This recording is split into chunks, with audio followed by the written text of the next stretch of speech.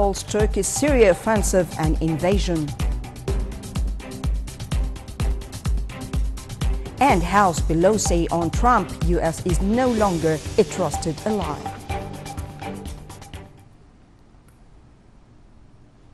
To details. President Abdel Fattah al-Sisi held a meeting on Saturday with Prime Minister Dr. Mustafa Madbouli and Minister of Finance Mohammed Mait.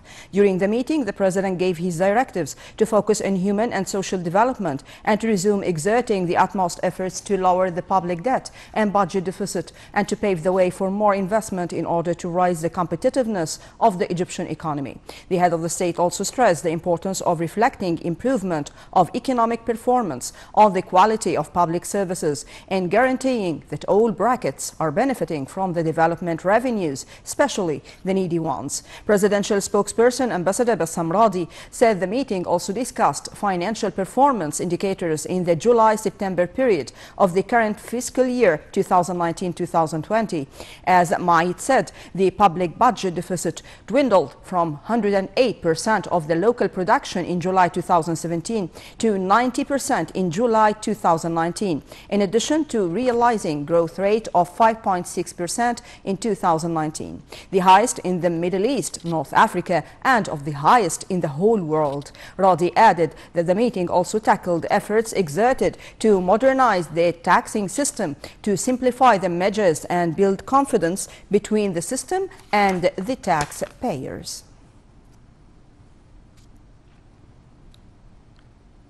Arab League Secretary General Ahmed Abul Ghait on Saturday led Arab foreign ministers in lambasting Turkey's military operation in northeast Syria as an invasion of an Arab state's land and an aggression on its sovereignty. Iraqi Foreign Minister Muhammad Ali al-Hakim, president of the current Arab League session, also condemned Turkey's offensive into Syria during an emergency meeting of the body called by Egypt. Al-Hakim said the offensive will exacerbate humanitarian crisis, increase the suffering of the Syrian people, and strengthen the ability of terrorists to reorganize their remnants. Al-Hakim and Lebanon's Foreign Minister Jubran Bassil called on the League to reinstate Syria's membership in the body. Foreign Minister Sameh Shukri also said that Turkey seeks to escape its internal crisis via its invasion to Syria, calling its incursion an occupation of an Arab region.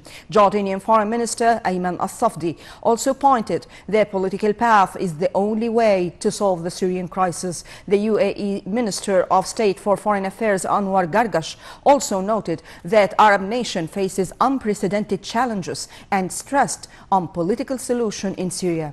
Meanwhile, Saudi Foreign Minister said repercussions of Turkish incursion affects the whole region. Lebanon Foreign Minister thanked Egypt for holding the emergency meeting and said it is time for Syria to return to the Arab League, stressing that his country will not accept any aggression on Syrian territories. Later, Tunisian Foreign Minister demanded immediate stoppage of Turkish aggression on Syrian territories. Sudanese Foreign Minister then urged all parties for self-restraint.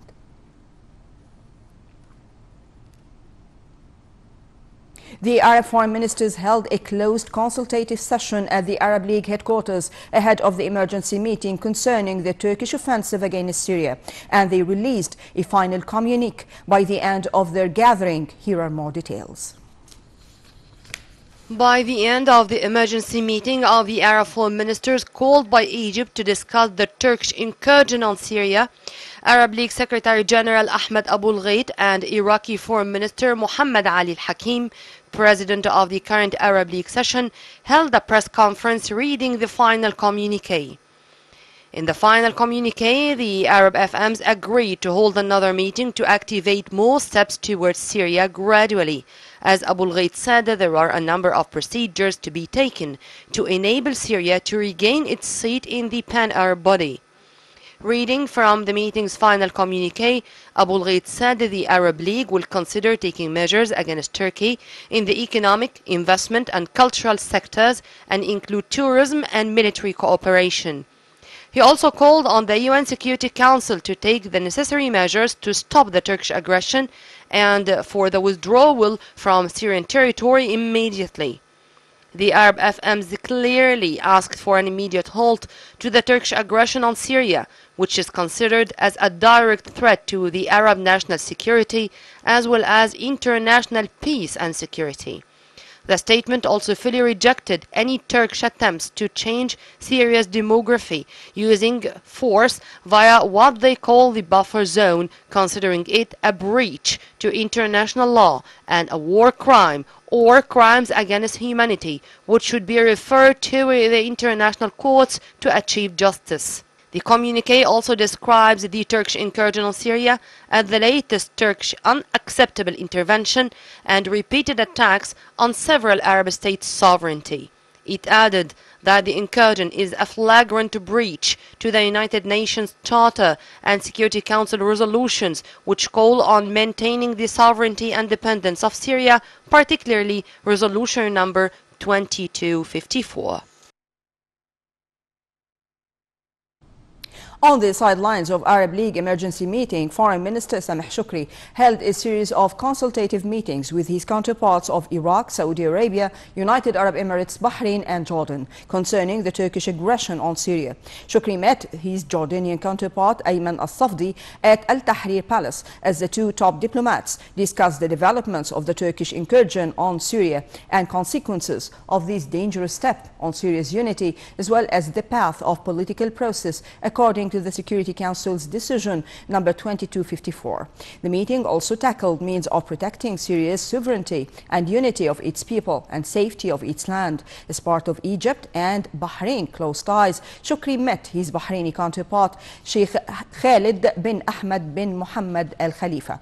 Also ahead of the emergency meeting, Shukri also convened with a Democratic Syria Council delegation to discuss the situation in Syria.